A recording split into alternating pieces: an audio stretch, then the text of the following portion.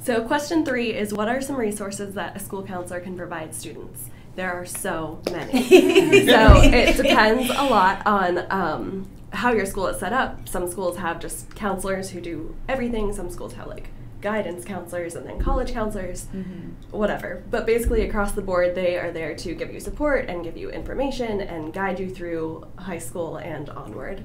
So anything you can think of, from deciding what classes to take in high school, if you have any problems at school or even problems at home that you want to talk to them about.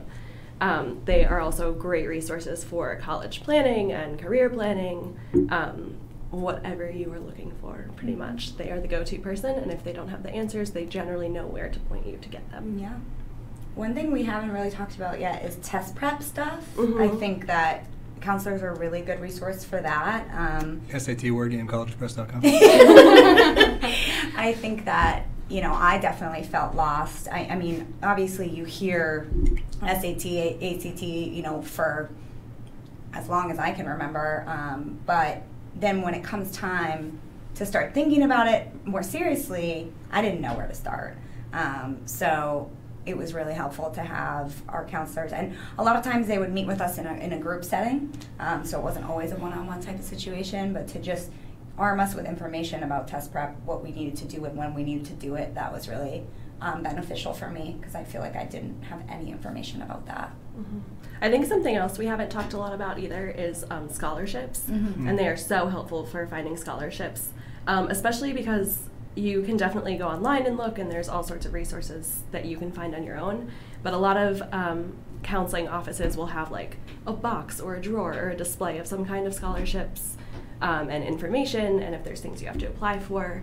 But there's also a lot of local scholarships that are like just for certain cities or counties or whatever, and your counselor is generally up to speed on those. And they might know about, you know, more sneaky ones that are like, you fit the bill for this, but you might not see it, you know, in big bold letters wherever you're looking, so they can be good, you know, judges of that, especially if they know you well and they know your academic standing or your extracurriculars or whatever it may be. Yeah, for sure. It can also be super overwhelming if you just type in like college scholarships. Right. There's so many, right, and they vary from like specific programs or specific places or specific schools, so they're good at helping you weed them all out. Yeah, and financial aid stuff too, like in that same vein, you know, just starting to think about that can be very overwhelming, and you know, your parent or guardian or whoever is helping you pay for college might have a little bit of knowledge, but for the most part, like, things are ebbing and flowing and changing all the time, so it's good to have the counselors that are very much in the know, on the pulse. They know what the deal is with when you have to apply and what you should apply for and expectations, all that stuff. I think also a lot of colleges and resources like CollegeXpress like reach out to high school counselors with resources that are really helpful. I know we do. CollegeXpress.com. That was not a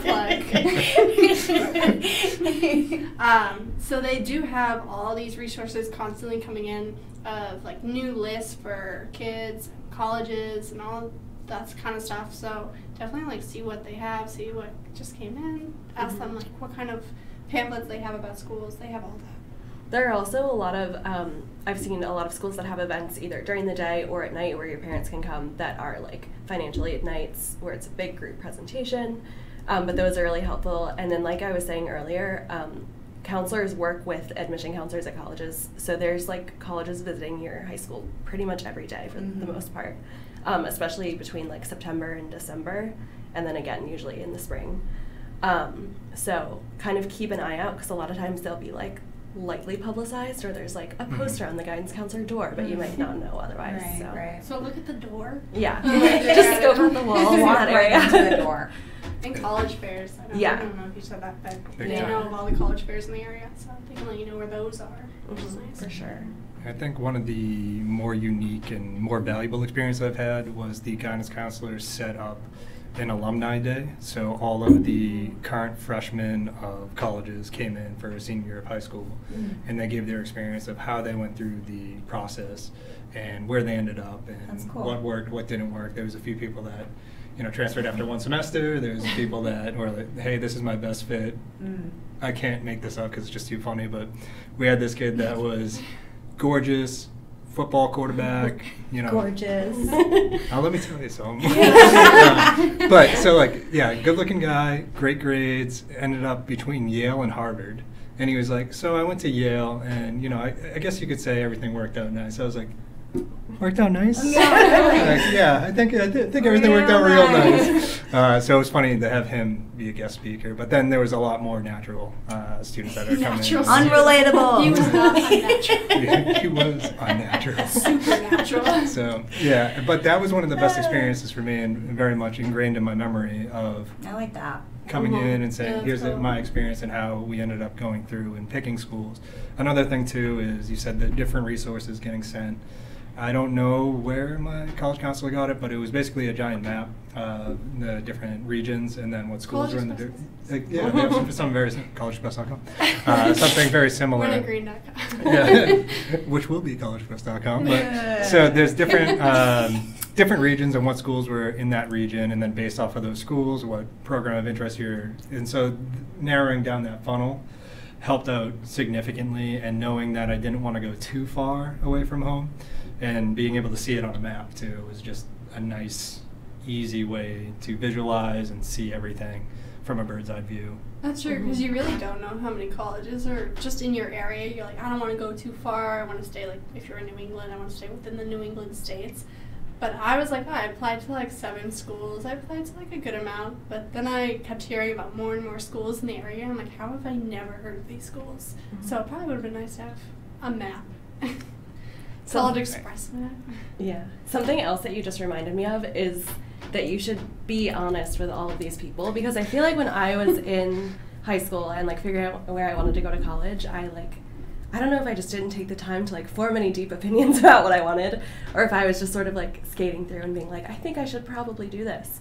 But I know I just had like very generic conversations about like, this is what I might want, or this is what seems like it could be a good path. But I wasn't necessarily being like, I know that I want this and I definitely want this. I think that's also a hard conversation to have as a high school student too. Yeah. So not like you said skating by, but I feel like that's a real, not issue, it's a reality of a high school student, is that you don't know. Right. Yeah. And a lot of the times you're going to go through your college career and say, oh, that Right. that didn't work. Yeah. So I mean, that's if I could change one thing, I would have wished for a little bit more back and forth between my counselor and I, because I think I feel the same way. I mean, it's embarrassing, but I have to admit, most of my college applications were based off of location, the aesthetic of the campus, just things that were very shallow, because I just didn't feel empowered to ask the right questions. I was never challenged by my counselor either. You know, so Abby, why do you want to apply to the University of South Florida and the College of Charleston and, you know, these schools that are like nothing in common whatsoever, don't have like an extraordinarily well-known English program? What's, you know what I mean? I was never challenged and I didn't feel empowered, so we both fell short in that regard. So I ended up applying to many schools that, you know, just because, and I ended up, my first school I went to was terrible for me. So definitely ask questions, let them challenge you, feel empowered to make more informed decisions, and moral of the story is don't apply to schools just because they're pretty. It costs money to do that. It costs money to do it. I think also with transferring, a lot of times students obviously are transferring for a really specific reason, like it wasn't a good fit. Sometimes it's financial, whatever it might be. But when you're then looking for the next school to go to, be super honest with the admission counselors at that school about why it didn't work out, because a lot of times they can either steer you away if they're like, you might have that same problem here, Right. or they can be like, these are the supports, we have to make sure that doesn't happen again. Right. Yeah, So that's a really really good And I point. think you have to like not be worried about being like sounding too picky when you're Yeah. talking to them, Yeah. because I think it's probably easier for them if you like have a list of like, this is what I don't like, this is what I do like, rather than going in and being like, I didn't like this school. Right. Yeah. Give And me you're not one, going to like- offend your counselor, No. you know, and there's this kind of misguided view that an admission counselor might be offended if you don't end up going to their school, if you spend a lot of time talking to them, asking them questions, if they understand, like, Yeah. you don't owe them anything. For sure. This is a huge life decision. You're going to spend a lot of time and a lot of money at this institution.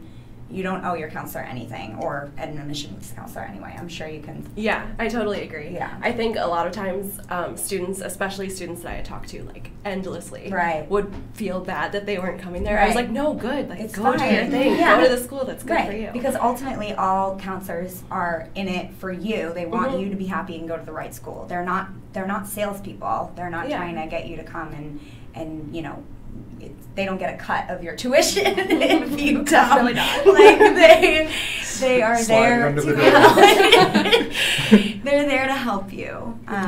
Did I you think ever that's- have the reverse experience though, where you liked the student so much, and then they were like, "Hey, see ya"? Yeah, that it's sad, but I still was like, oh, good for you, but like, I'm sorry, but good for you. Yeah. But yeah, it happens a lot.